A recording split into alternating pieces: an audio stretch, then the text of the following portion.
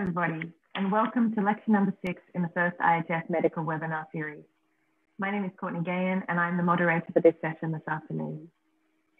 We have 3 translation languages available for you today for this lecture: French, Spanish, and Arabic.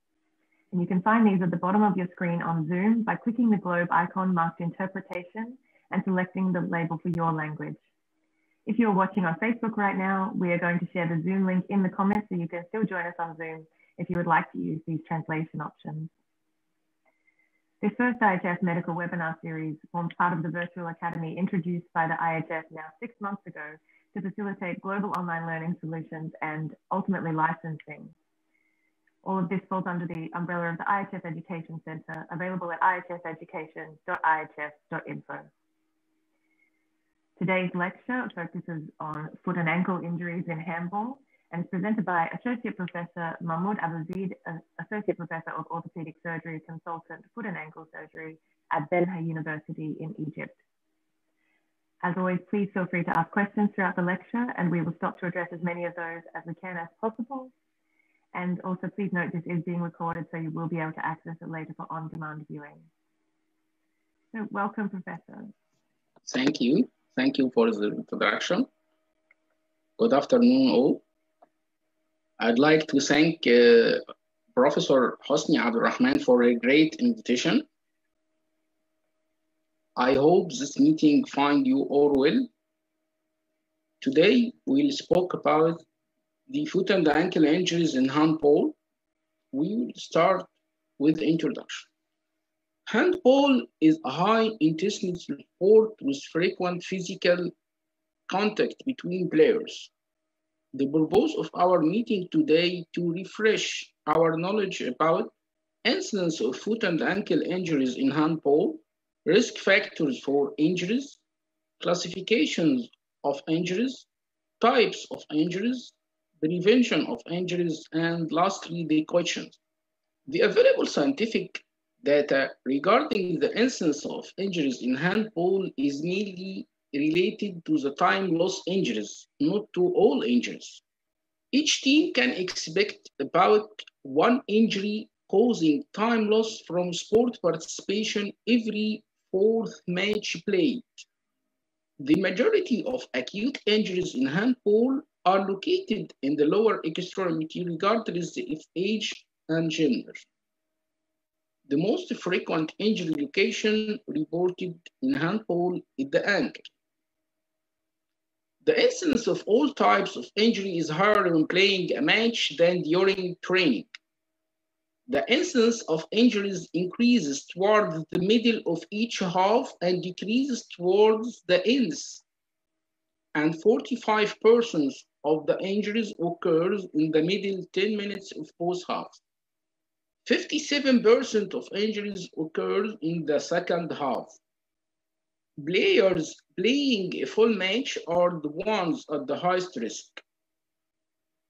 Foot and ankle injuries can be classified into according to the time loss injuries, and non-time loss injuries. According to the onset of the injury, acute injuries result from specific identifiable events, and chronic injuries, which represent an overuse injuries caused by repeated microtraumas without unique identifiable event. According to the nature of the injured tissue, foot and ankle injuries can be classified into soft tissue injuries and bone injuries. Here we know a general look for the anatomy of the ankle joint, which is formed by the tibia, fibula, and the talus in the ankle mortise. And these are the related structures important which are prone to injury in the ankle, in which the Achilles tendon attached to the calcaneal tuberosity.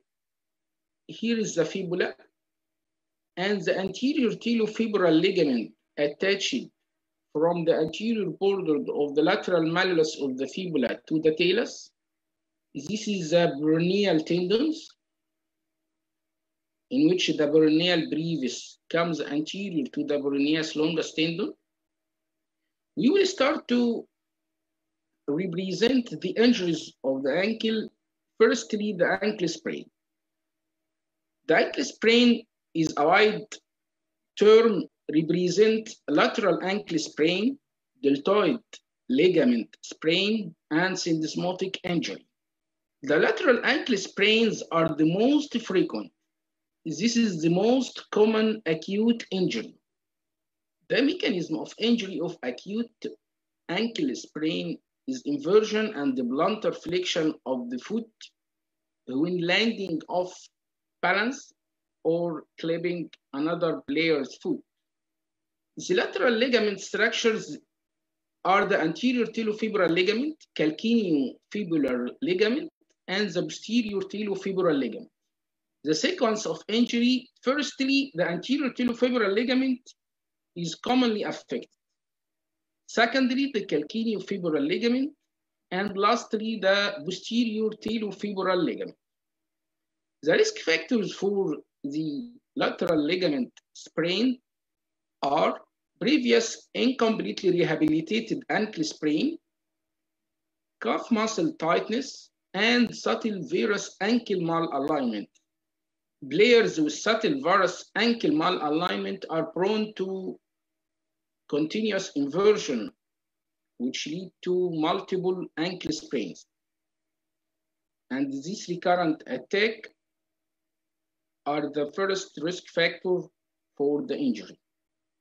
Clinically, we diagnose the lateral ankle sprain. There is a lateral side ankle pain, tenderness, edema, and ecchymosis, which is present at the distal part and anterior to the lateral malleus of the fibula.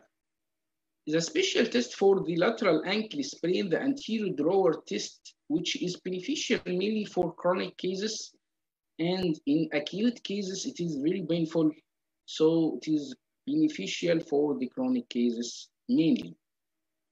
Radiologically, X-rays are done for the ankle sprains as anteroposterior view, lateral view, and stress view, mainly to exclude associated injuries, as to exclude avulsion injuries at the tip of the lateral malleus, exclude any associated fractures. Also, the MRI mainly done to exclude associated injuries, mainly the osteochondral defects of the ankle. So MRI does not diagnose the anterior talofibular ligament injury mainly, but to diagnose associated injuries, especially the OCD talus. The osteochondral defects of the talus are commonly associated with ankle sprain and can be missed. So this is the main goal for MRI. The lateral ankle sprain are graded into grade 1 and 2 and 3.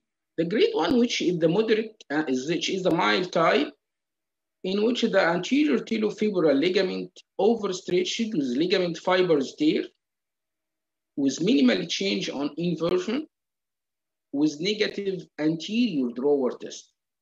In this grade, the anterior drawer test is negative. Grade 2, which is moderate injury, the anterior talofibular ligament is completely torn. With the calcaneofibular ligament, there is a partial tear in the calcaneofibular ligament.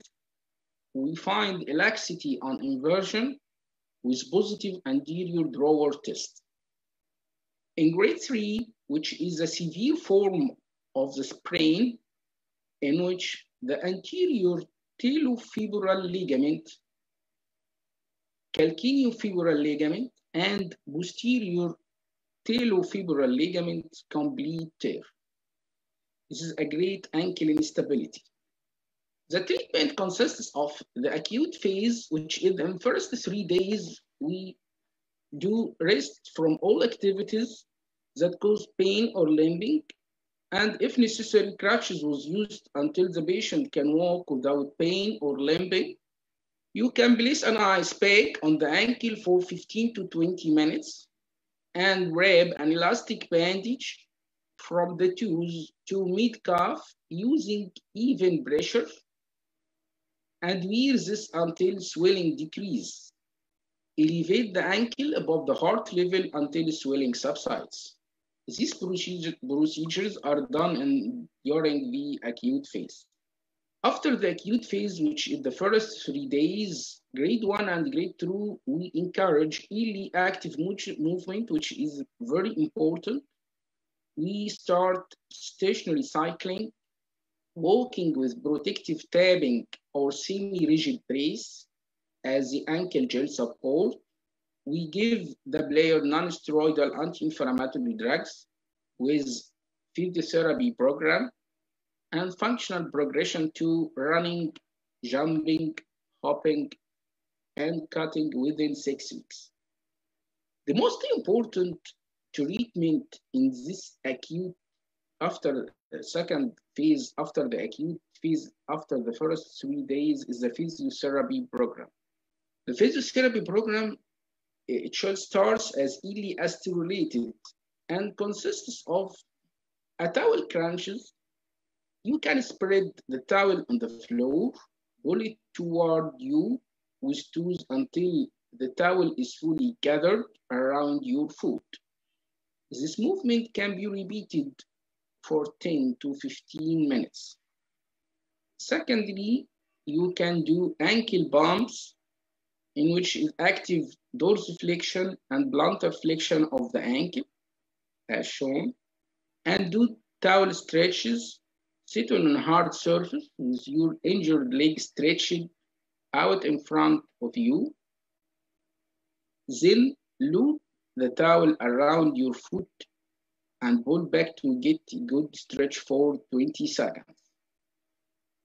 Secondly, you can bend your leg at a degree 90 angle and loop the towel around your forefoot. With your leg bent 20 pull, you can look for 20 seconds. You can do marble pickup, in which you can grasp the ball between your first and second toes, pick up and transfer to the opposite pile, and repeat for 15 to 20 times. Slant board stretch, you can stand with your heels on the board and lean forward. Stand with your knees bent and heels down. This can be repeated 3 times and hold for 20 seconds. Heel rises standing. Balance yourself on both feet behind a chair or a table and rise upon your toes. Hold for 3 to 5 seconds and then lower yourself down. You can repeat this 10 times. As this gets easier, progress to single heel rise. Heel and toe walking, walk on your heels only for 30 repeats and walk on your toes only for 30 repeats. 2 raises, stand in a normal weight bearing position, rock back on your heels so that your toes come off the ground. Hold this position for 3 to 5 seconds and repeat it 10 times.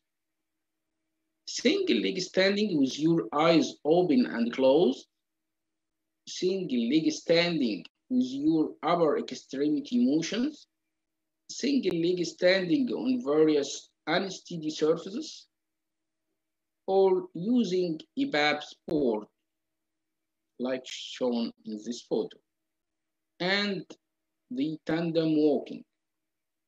We observe in this old physiotherapy, we do a proprioception exercise, which is very important after the ankle sprain, especially the lateral ankle sprain.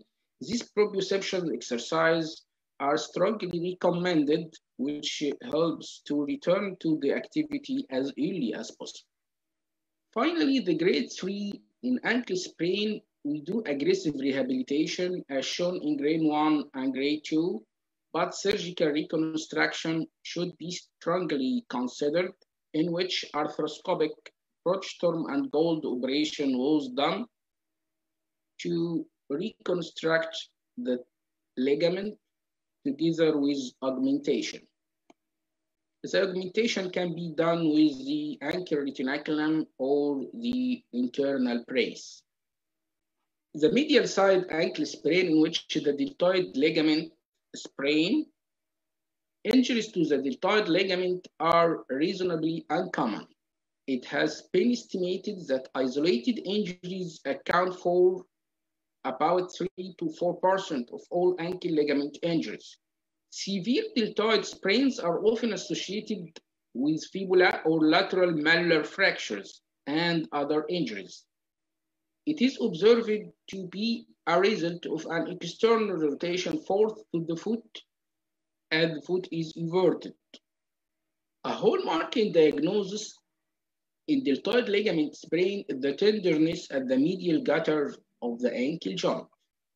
You can suspect the deltoid ligament injury from the edema distal to the tip of the medial malleus or ecchymosis in the medial gutter of the ankle. In the acute phase of deltoid ankle sprain and the deltoid ligament sprain, you can do as shown as the lateral ligament sprains. In the latent phase, physiotherapy with return to light training should be delayed to about 6 to 8 weeks, as early stresses by returning too soon may lead to the ligament healing in a stretched position. This healing in a stretched position contributing to chronic ankle instability.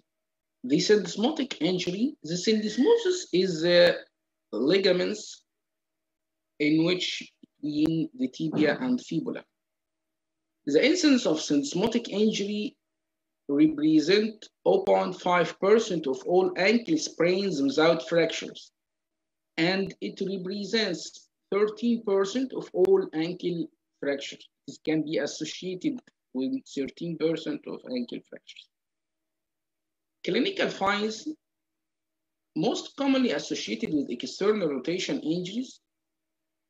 It is an anterolateral ankle pain proximal to the anterior talofibular ligament, in which the anterior talofibular ligament pain is represented just distal and anterior to the tip of the lateral malleus. The pain of syndesmotic injury is represented just above it. The patient may have medial-sided ankle tenderness and swelling and difficulty in weight bearing. We can do the squeeze test or Hawkins test. The squeeze test is a compression of the tibia and fibula at the mid-calf level, which causes pain at the syndesmosis. The pain is elected at the syndesmosis node at the time at the compression site. Radiological assessment for syndesmotic injury. Firstly, there is a decreased tibiofibular overlap. This is the tibiofibular overlap. Normally more than 6 millimeter in AB view and more than 1 millimeter in mortise view. Secondly, we can find an increased medial clear space. This is the medial clear space, which is normally less than or equal to 4 millimeters. And finally, the increased tibiofibular clear space. This is the tibiofibular clear space, which is normally less than 6 millimeter on both EB and mortise views. The treatment of syndesmotic injuries consists of, firstly, conservative treatment in the form of non-weight bearing cam boot or cast for 2 to 3 weeks. Syndesmotic sprain without diastasis or ankle instability can be treated with this conservative treatment. But operative reduction and fixation of the syndesmotic injury is indicated for syndesmotic sprain without fracture with instability on stress radiographs. Also, operative treatment is indicated for syndesmotic sprain refractory to the conservative treatment, and indicated also for syndesmotic injury with associated fracture that remains unstable after fixation of the fracture. Another item is the peroneal tendon injuries. The peroneal tendon injuries is usually associated with lateral ankle sprain. It usually represented from forced dorsiflexion with slight inversion and reflex contraction of the tendon. Peroneal tendon injuries diagnosed by discomfort or swelling behind the lateral malleolus, and the tendon may be subluxed on resisted dorsiflexion with eversion. Treatment in acute peroneal tendon injuries, we can use a short non-weight-bearing leg cast, but in chronic cases or peroneal tendon rupture, surgical correction, usually we find a longitudinal tear like that. This longitudinal tear needs surgical debridement and repair. The osteochondral lesion of the talus. Osteochondral lesions of the talus are usually suspected with delayed ankle sprain recovery. It usually presents by pain, discomfort, locking, and instability. The investigations done for the osteochondral lesions are X-ray, like that. We see the lesion here at the corner of the talus, and CT scan and MRI and bone scan. We see this lesion at the medial corner, and this lesion in the MRI in the posterior part of the talus. The treatment of osteochondral lesion depends on the size of the lesion, in which small lesions, which is less 1 centimeter in width and less 1 centimeter in depth, can be treated arthroscopically by curette with loose buds removal. We do arthroscopic curettage and drilling for the lesion. But larger lesions, more than 1 centimeter in width and depth, we can do a mosaicoplasty or osteochondral autograft transfers. We can use an autograft from the lateral side of the knee, in which non-weight-bearing part of the knee, and introduce it in the ankle after removal of the diseased osteochondral defect. The anterior impingement syndrome, in which an exostosis at the end of the distal tibia and the talus due to repetitive traction or produced over injury to the anterior capsule of the ankle joint. Clinically, it is diagnosed by painful dorsiflexion, which may be limited. In lateral X-ray view, there is an exostosis at the distal part of the tibia and an exostosis at the distal part of the talus. During dorsiflexion of the foot, an impingement occurs causes pain and limited dorsiflexion. The treatment of these lesions represents an arthroscopic debridement of these exostosis to remove this exostosis and allow for painless dorsiflexion. The posterior impingement syndrome, like as the anterior impingement one, but the cause is the presence of ostrigonum, which is an enlarged posterior process of the talus.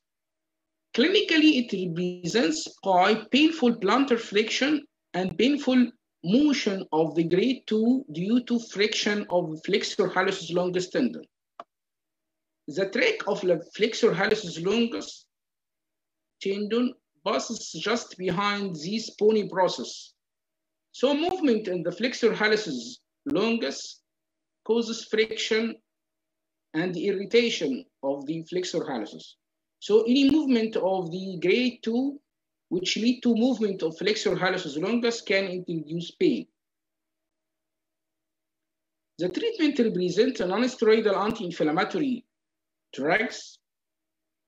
These non-steroidal anti-inflammatory drugs can last for 6 weeks. If failed conservative treatment, surgical treatment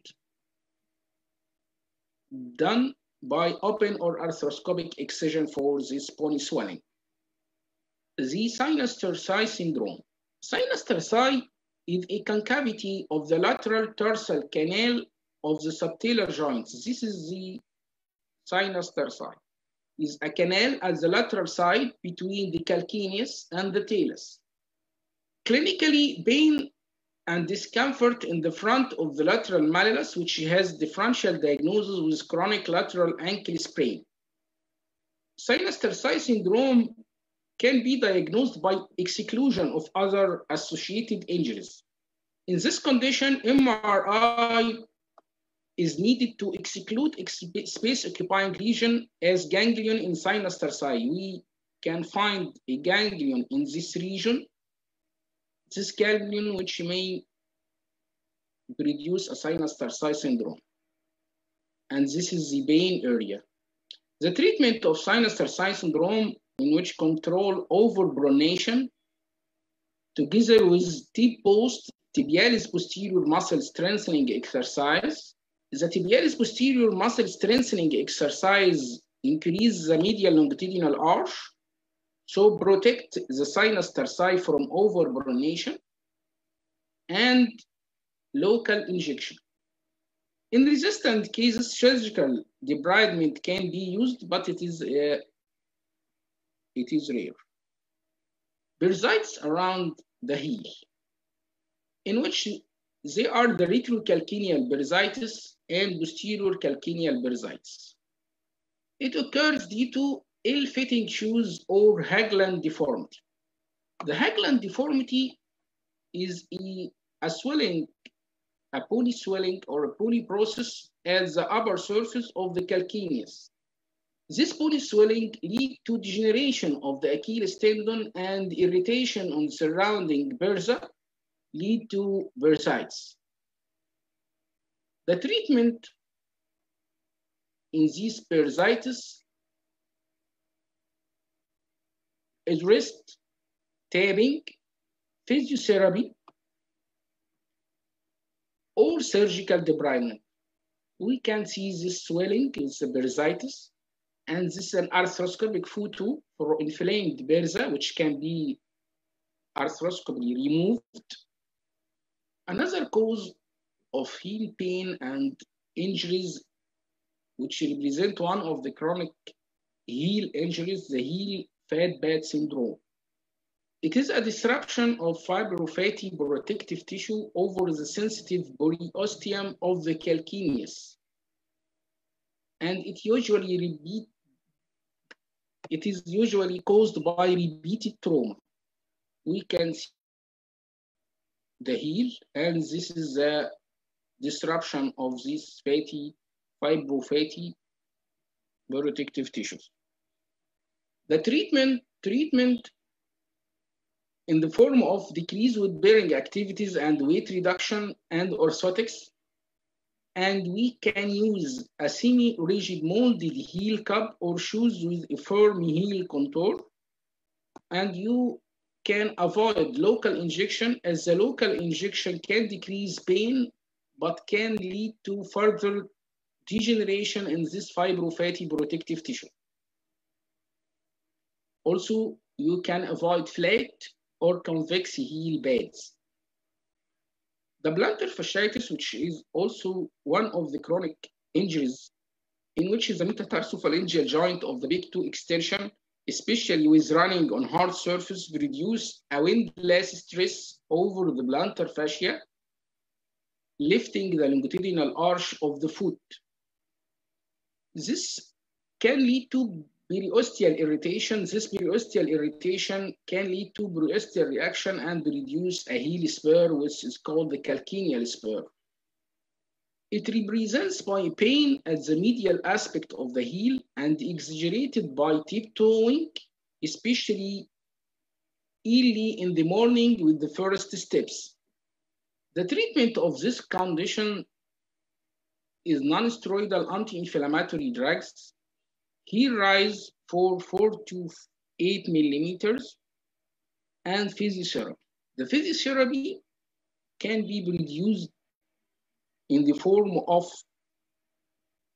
stretching exercise and shock waves. We can see this is the site of the pain of the plantar fascia at the medial border of the heel. And to be differentiated from other causes of foot and ankle pain, we can see this is Achilles tendonitis. And this is the side of tendonitis to tibialis anterior and tibialis posterior tendons. And this is the site of pain for stress fractures. And this is site for the pain of the anterior metatarsalgia. And finally, this is the site of pain for bunions. The calcaneonavicular ligament sprain. The calcaneonavicular ligament is a plantar ligament between the calcaneus and the navicular bone. This spring ligament supports the head of the talus. Injury to the ligament, which can be acutely injured, can lead to plantar flexion of the head of the talus. This plantar flexion can cause acute flat foot. Clinically, the sprain of the calcaneonavicular ligament or the sprained ligament can lead to pain and tenderness on the medial arch of the foot. This can be treated by non-steroidal anti-inflammatory drugs, physiotherapy, and orthotics. Reflex sympathetic dystrophy of the foot. This syndrome is associated with strains, sprains, lacerations, or foot surgery. Clinically, there is a painful foot, hypersensitive to touch, moist, with stiff joints and atrophic muscles. It can be a chronic sequelae for any of these lesions. X-rays for the reflex sympathetic dystrophy of the foot show osteopenia and soft tissue swelling. And we can see the osteopenia and the swelling of the soft tissue around the ankle and foot. The treatment consists of aggressive physiotherapy protocol together with neurotonics and vitamin C supplementation. The anterior metatarsalgia, usually caused by overburdenated foot or excessive mobility of the first metatarsal. Clinically, it represented by tenderness over the plantar aspect of the metatarsal heads and presence of callosities under the second and third metatarsal heads. This is the callosities. Treatment of the condition represent a callosities care and orthotics together with physiotherapy. Another picture of injury in which is a sesamoiditis.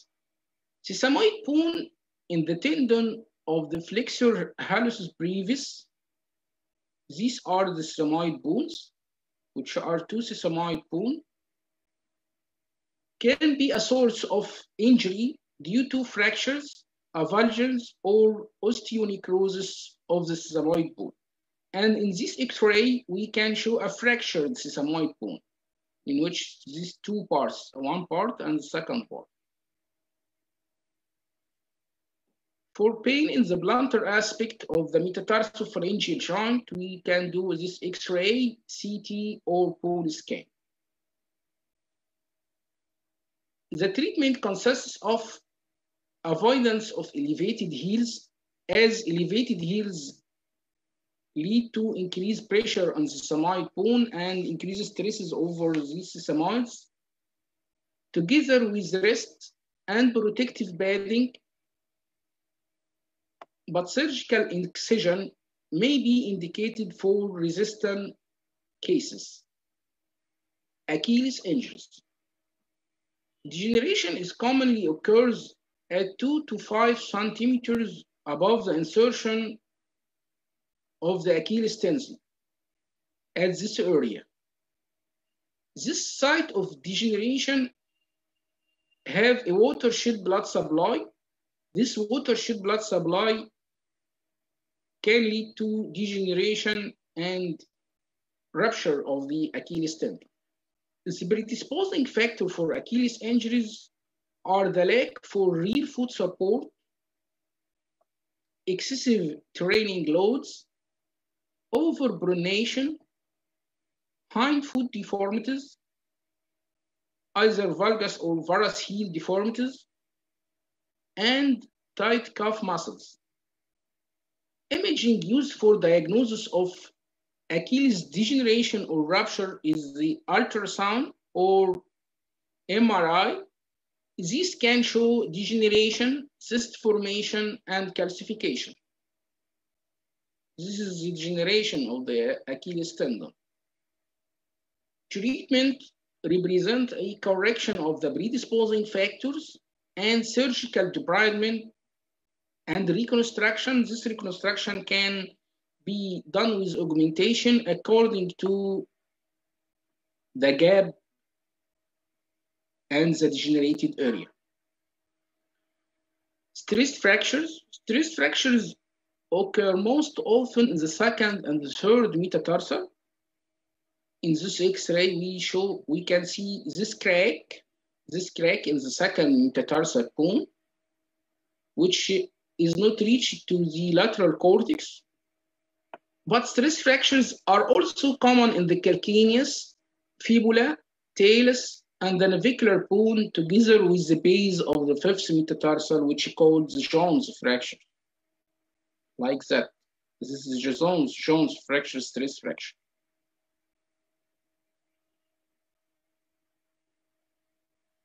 Clinically, there is a pain that diminishes during rest.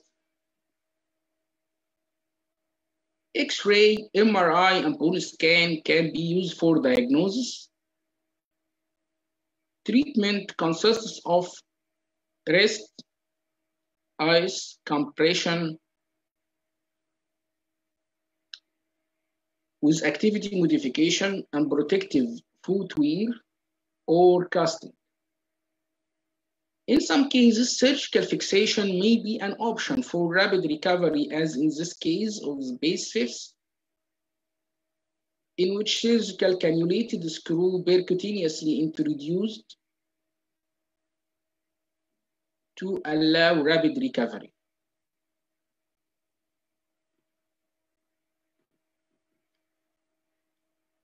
The injury prevention, I will not take a time for the injury prevention, as there is a next lecture with Dr. Daniel Haverkamp will cover this injury prevention. Thank you for attention. And any questions? Thank you. Thank you very much, Professor. So we have one question so far. So I would just encourage everyone, if you have any questions, please send them now. Otherwise, we'll just answer this question and then finish up.